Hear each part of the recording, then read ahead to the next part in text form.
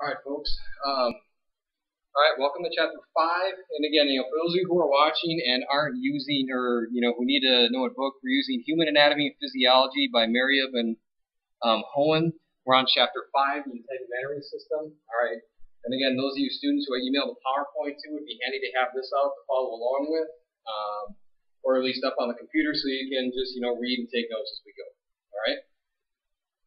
All right, so this chapter revolves around the integumentary system, the skin, and there's not a lot of in-depth stuff to talk about here. A lot of very basic concepts and information, a lot of anatomy at the cellular and histologic level here.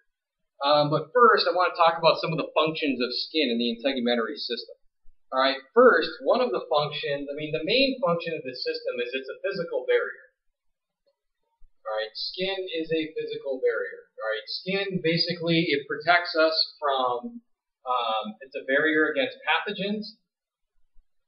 Okay, remember the term pathogen, things that can make us sick or ill, disease-causing agents, and it's also a barrier for water.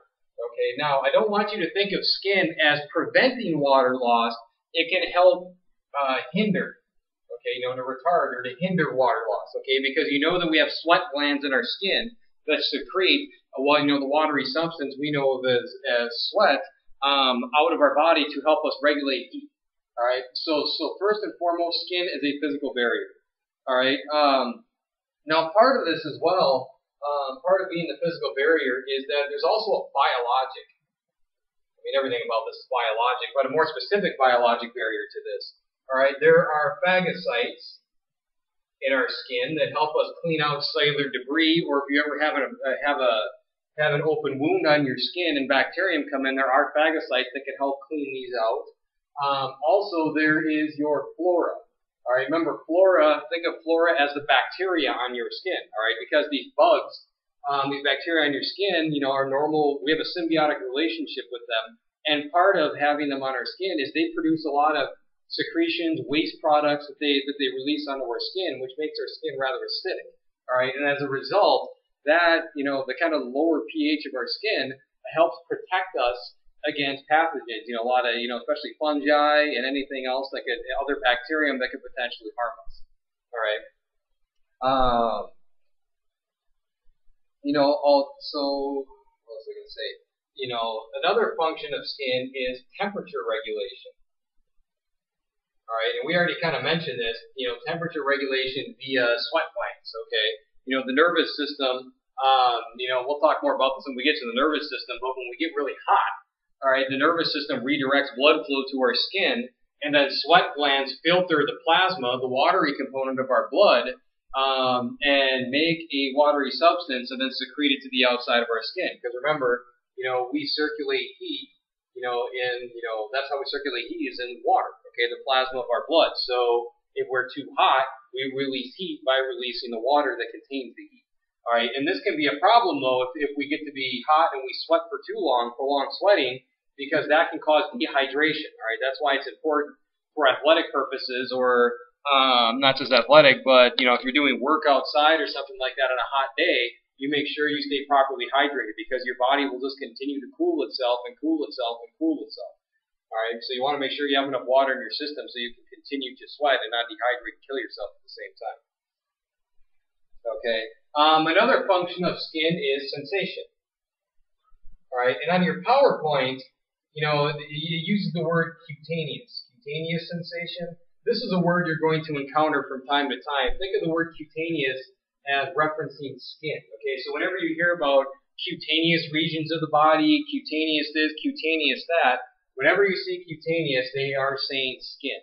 Okay, so bear that in mind. All right, and when we talk about the sensation aspect of this, there are various receptors in your skin that are designed to detect various stimuli, such as touch and pressure. There are cells to detect deep pressure and more superficial, less pressure. All right, and we'll talk more about those in a little bit when I talk about the cells of the skin. And then there are also sensory neurons in the skin called nociceptors that are designed to detect extreme changes in temperature, extreme pressure, extreme mechanical changes with the skin, i.e. basically pain receptors. All right, and again, all these different types of receptors are important to allow us to maintain homeostasis for the skin, whether it's helping helping us prevent, damage on the skin, to help maintain the regular environment of our skin.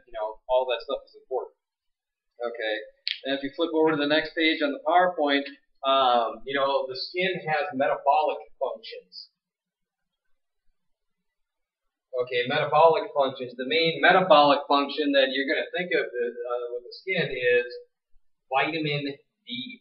Okay, vitamin D. All right. Basically, there's the process of producing vitamin D. It doesn't take place entirely in the skin. It only begins in the skin. Okay, but this is very critical because this is how this is our main source of vitamin D is through sunlight. Okay, so we have a prohormone, basically a precursor to vitamin D, stored within the skin, and then when sunlight hits it, it starts to generate a chemical reaction, and then what happens as that energy from the sun alters the chemical structure of that prohormone, it is then circulated to the liver and the kidneys, where they finish producing the hormone called calcitriol. All right, and vitamin D, remember, is what we use to. It helps us retain calcium in the body. All right, vitamin D makes it easier for our GI tract to absorb calcium, and also stimulates the kidneys to retain calcium. All right, so therefore, people that are low on vitamin D have a hard time absorbing calcium, and you'll see bone problems with folks that have vitamin D deficiency, especially in kids. You guys are probably familiar with rickets. We'll talk more about that later on. All right. Skin can act as a blood reservoir. Okay. There is a little bit of blood stored in here. Okay, but that's not one of the bigger functions of skin. But just know that there's some blood in there. And 6, excretion. All right, we've already talked about this. Via sweat. Okay, but a part of sweat is not just releasing water to clean us. You have to remember that when we talk about capillaries in A&P2, we already discussed filtration.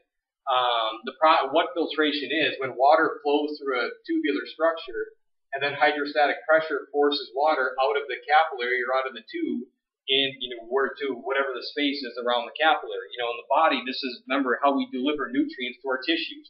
We have these small porous blood vessels found in our tissues, and as we circulate blood through them, water is forced out, and then, that's how we deliver oxygen and nutrients, okay, to our cells. And basically anything, we'll just say it for the sake of discussion. Basically anything small enough to fit through these pores will be filtered out of the capillaries, okay? So that's why when you secrete sweat, okay, it's not just water. It's electrolytes and salts, various, you sweat out some hormones, okay, metabolic waste, okay. So this is kind of a minor way of eliminating waste from the human body, okay. But that the kidneys are the main organs that we use to eliminate waste, all right. So all in all, these are the main functions of skin. I'd like to list these in order of kind of their magnitude of their function. So like I said, skin is a physical barrier. That is the main job that it does. Skin, plays a role in temperature regulation, sensation, metabolic purposes, and then the blood reservoir and excretion. Okay. So overall, these are the primary functions of skin. All right. Now what I want to do is talk about basically the layers of skin and the organization of skin. All right. So basically, we can, some books will say there